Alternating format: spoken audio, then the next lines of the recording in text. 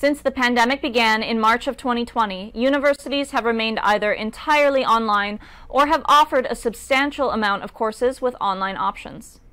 This has allowed individuals to attend classes from all around the globe. For example, last year it was announced that many courses at the University of Toronto, Mississauga would remain online. As a result, some students with online-only schedules did not renew their leases, sold their cars, remained in foreign countries, and planned for an online-only school year. However, it was not until the first day of November 2021 that the university finalized its winter timetable. In this finalization, 85% of courses from the second semester beginning in January 2022 were moved to in-person. This short-term notice left many scrambling to find a way to get back to Mississauga in order to work towards getting their degrees. In response, some students created an online petition opposing the university's decision to attend school in person on such short notice. After receiving emails, phone calls, and the petition, which included over 2,000 signatures, University of Toronto decided to move forward with their plan to start classes in person. Other universities have also moved their courses in person, including McMaster University and Waterloo University. Joining me today to discuss this further is my fellow co-host, Simoni Vani. Hi, Simoni. Thanks for joining us today. Hello. Thank you for having me back. Anytime.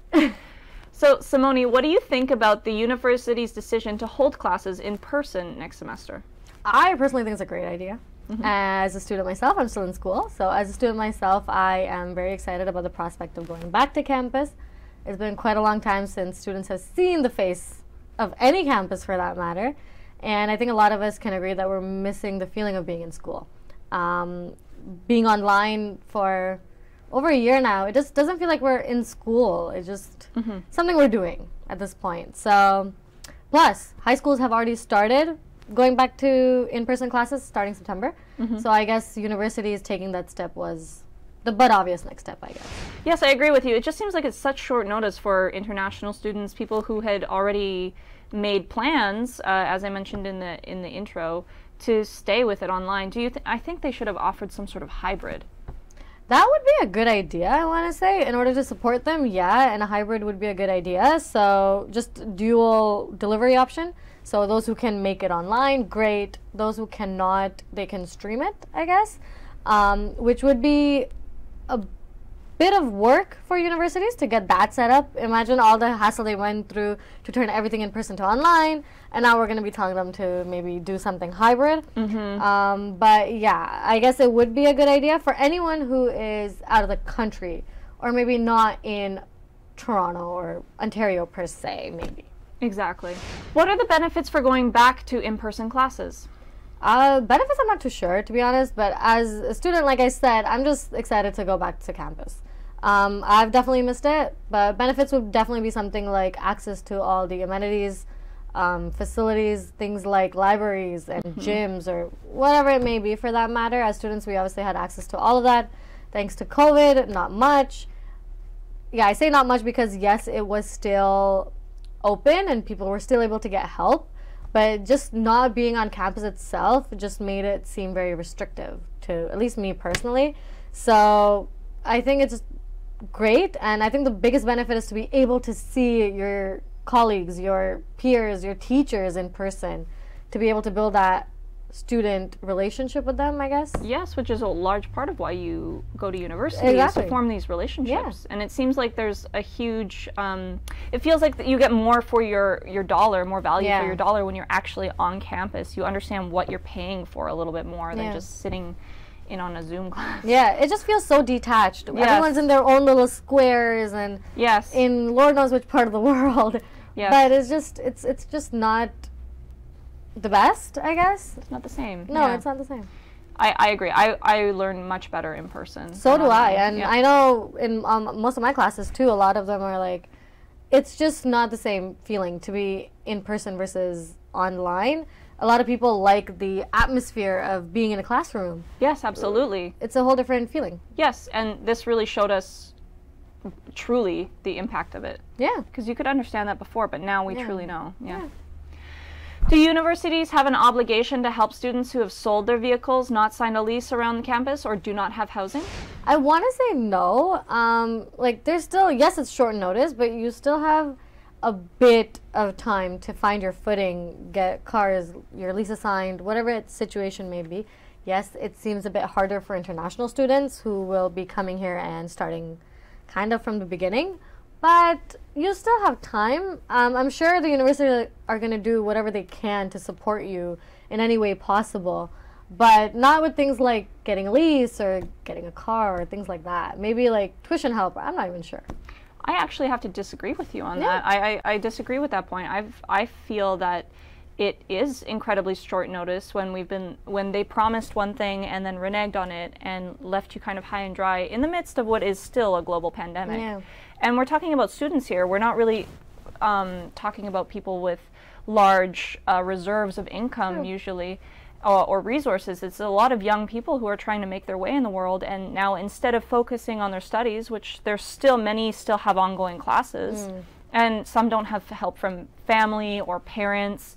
They may be international and learning in a second language and trying to navigate in a second language, which is incredibly difficult. I've navigated, and I'm sure you have, had to navigate in many different countries without help, and it would be incredibly hard while you're trying to complete your education. So I think that universities, since they made the decision and now the students have to deal with the consequences, I believe the university should be helping people out, or at least providing options, some sort of bursary or scholarship. I guess something like that would be okay, yes. But like, the university has been saying since the beginning of this year that they're going to go back to in-person, back to in-person, back to in-person.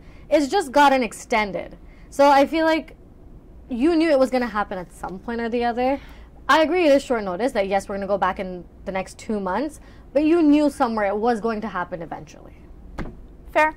Yeah, we know it's going to happen eventually, but when and where and why, and with such short notice, I think that the universities do have an obligation to do something. No, fair enough. Maybe not fix it completely, but meet the students halfway. Halfway. No, that I will agree with, but yeah, I guess depends.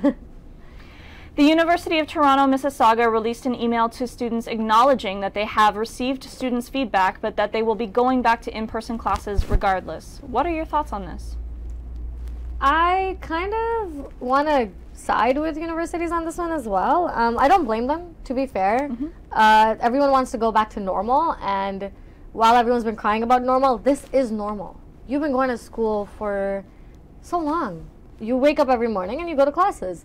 This was just an exception because of the pandemic, right? Yes. As a student myself, don't get me wrong, I absolutely love waking up 15 minutes before class and just logging on, and that's my day.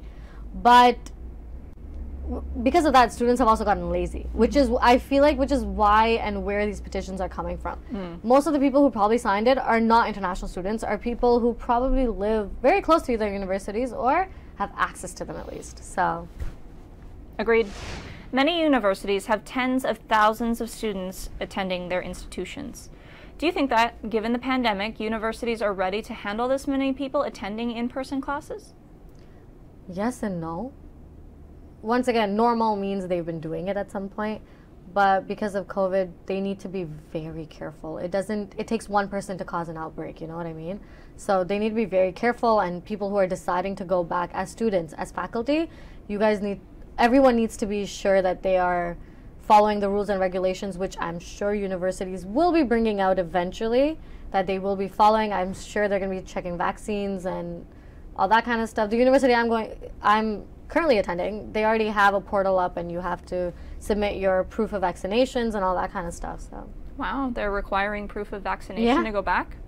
That's a whole other discussion too. That's a whole different discussion. Yeah. Do you think that widening options for dual delivery, that is in-person classes that are streamed online during their commission, may be a viable option?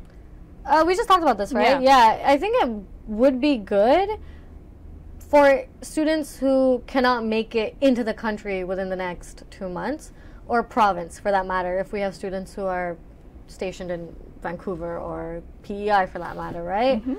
So it would be a good option, but it comes with its pros and cons, I guess. Yes. And do you have any more thoughts onto why you think that universities are insistent on switching their online courses back to in-person? I guess one thing that we also mentioned as well was just the learning capabilities of it, right? Yes. You learn better a lot of people learn better when they are in person. It's just that environment of being in school. I've been doing my course for almost over a year now, and I genuinely just don't feel like I'm doing anything.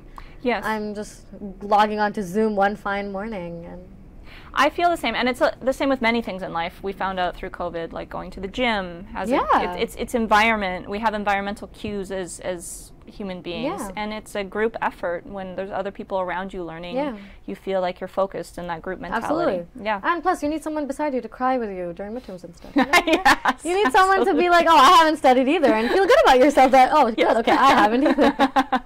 How often can you do that online? Not often. Maybe with your teddy bear or your cat. Maybe. Or exactly, or a pet for that. Yeah. But they're not going to understand, so. Well, they probably won't pass either. I mean, you'll pass. I will, with flying colors. You're doing great. I hope so. Well, Simoni, I'm wishing you all the best with your future endeavors, and best of luck and great success with all of your studies ahead of you. I know you have everything it takes. You're a really smart woman. Thanks. That's all for today. This is Avaah Blackwell, and you're watching the International News Channel. Don't forget to like, comment, and subscribe to keep up to date on all of our latest content.